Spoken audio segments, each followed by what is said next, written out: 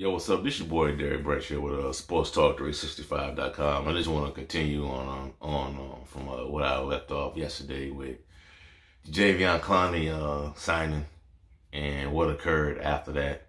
There were some reports coming out that he was still deciding if he had still deciding on whether he should join the Saints or the Titans, contrary to what a report that came out from ESPN's Dan Rossini that he signed with the Titans. And Josina Anderson came out and said that she talked directly to Clowney and that he hadn't made up his mind yet. Well, later on into the night, into the wee hours of the morning, he finally made his mind up. He decided to join the Tennessee Titans. What's done is done. It is what it is. The Saints got to take care of business. So I say that to say, Marcus Davenport, you should be motivated like crazy to ball out this season. You should be. I'm just being honest, man. You had fans complaining about you being hurt all the time. You only been in the league 3 years, man. The fans complaining about you being injured. You got analysts out here, Saints beat writers saying that pretty much, saying the same thing as the fans about you being not reliable. And the buzz on social media and Twitter was that they would bring somebody, the Saints would bring somebody that had 3 sacks last season to, I guess, come in for you, step in for you, and contribute. The guy had 3 sacks last year.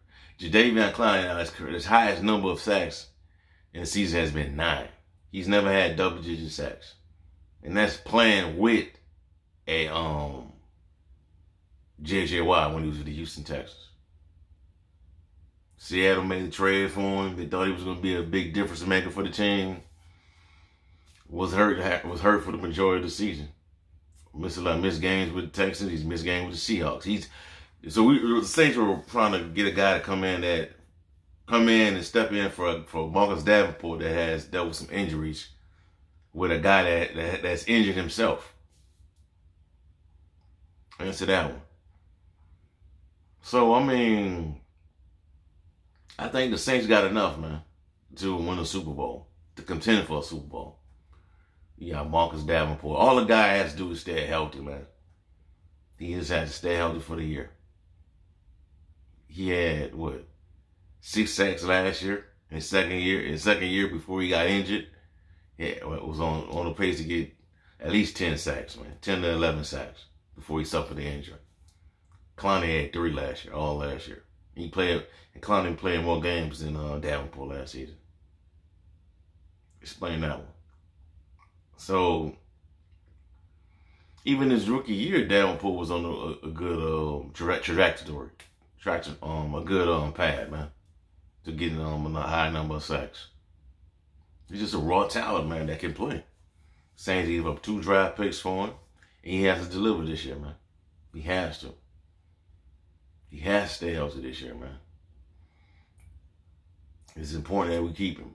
It's important that he develops this year and become that opposite defensive end on the other side of Cam Jordan.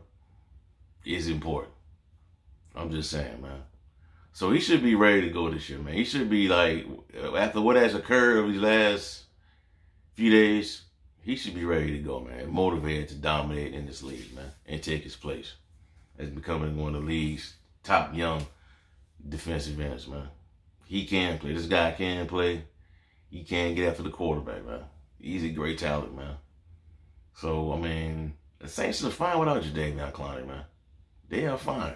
I don't know what made them wait till the last minute, 2 weeks up into the season to pursue this guy after the talks died down.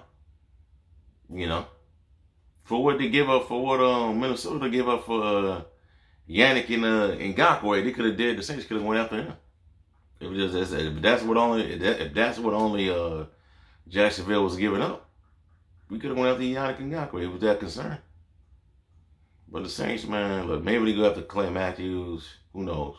But for right now, man, I think Marcus and the Saints got enough to make a run to the Super Bowl, man. What has gotten the Saints in trouble over these years, these past, let's see, 3 seasons, is these crazy plays at the last minute. These fluke plays. These costly mistakes. So, they got the guys, man, to make this thing happen. They do. They really do, man. So, we'll see how it goes, man. Maybe look at Clay Matthews in a few days from now.